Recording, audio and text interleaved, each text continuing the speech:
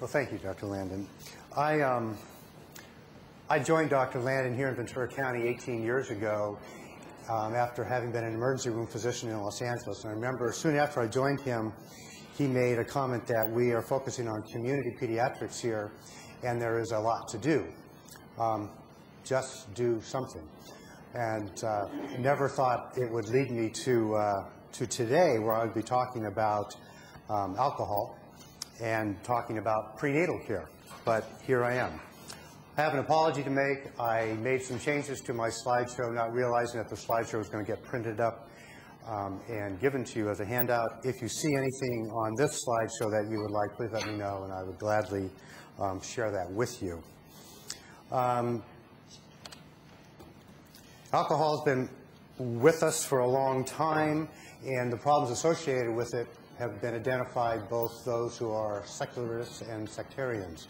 So both Aristotle and the Old Testament have commented on the problems associated with women who drink alcohol and the problems that it may cause in their offspring.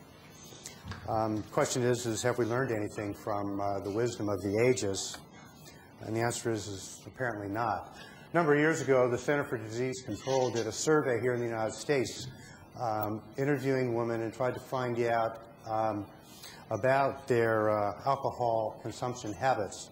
And it turned out that 10% of them were drinking alcohol during their pregnancy. About 2% of them were actually engaging in binge drinking during the pregnancy, which is 5 or more drinks of alcohol on an occasion.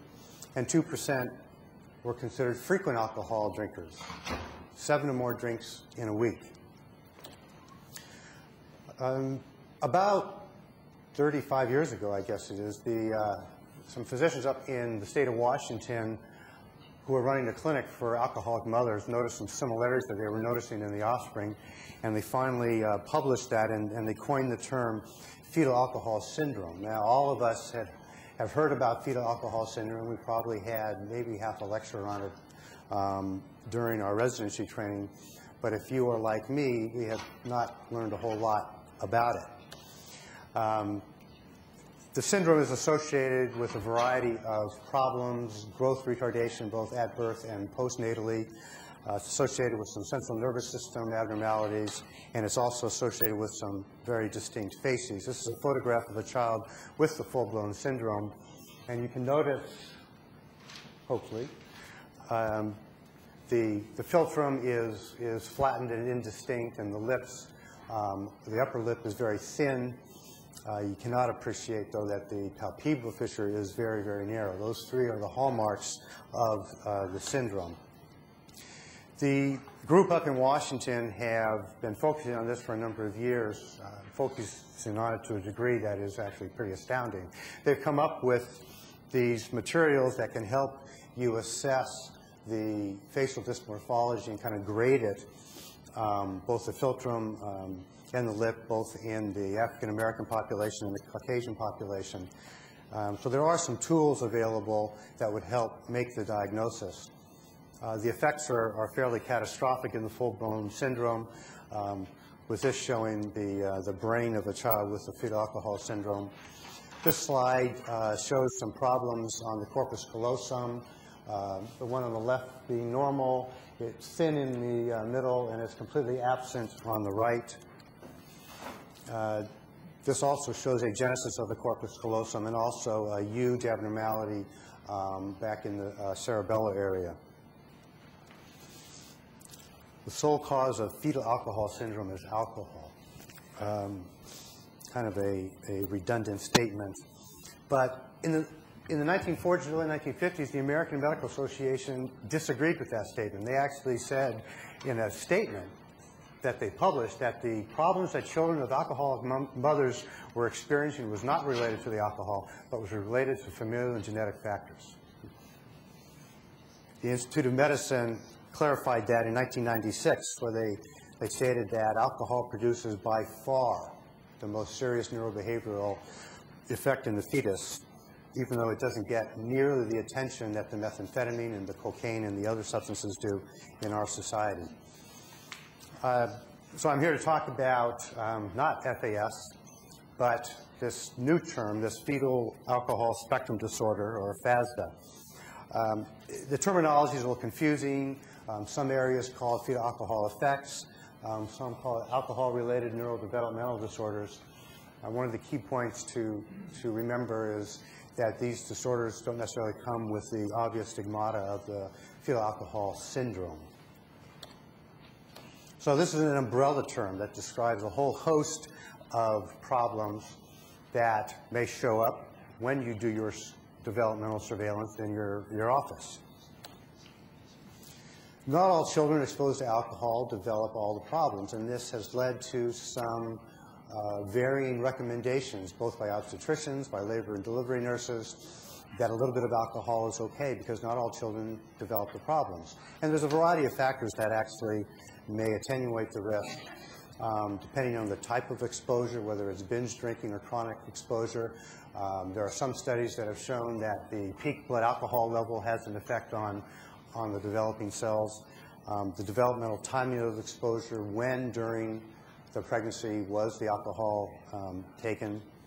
There's genetic factors, there's nutritional factors. It's been very interesting to me just to briefly read some of the literature that's out there. And there is an amazing volume of literature out there. There are thousands of people that are actually studying this, people who really recognize that this is a very big deal for our society.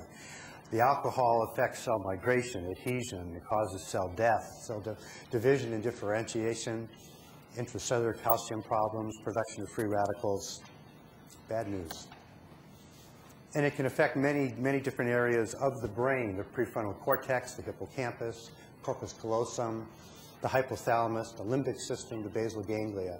And because of these problems, you will pick up problems on your developmental surveillance that are caused from this effect. Manifestations are protean. You know, they have cognitive effects. They have executive function impairment. And the executive function one is actually a very key one because it is probably the most significant problems that cause functional impairments in them trying to get through the day. Behavioral problems, interpersonal problems, emotional, sensory integration, speech and language, motor impairment, all sorts of things that are going to show up when you ask Mom or Dad, do you have any concerns? With respect to cognition, there's a wide variety of problems. You can have children who have the global deficits seen in FAS. You can have kids who have normal IQs but just can't quite understand why when they're rude, other children don't like to be around them. There are specific learning disabilities, memory, both short and long-term problems. The executive function, they can't, children with this problem, they can't plan things well. They don't understand that things happen in the future. They have poor judgment. They have poor impulse control. Can't organize themselves. They don't understand cause and effect. And so trying to use tough love on an adolescent whose brain has been damaged from alcohol doesn't work real well. All sorts of behavioral challenges. They're impulsive, hyperactive, they're distractible, they're aggressive, they're described as explosive, they can lie, they can cheat, they're easily frustrated. Dramatic effects on their social life. They can't read social cues when someone is trying to tell them something non-verbally.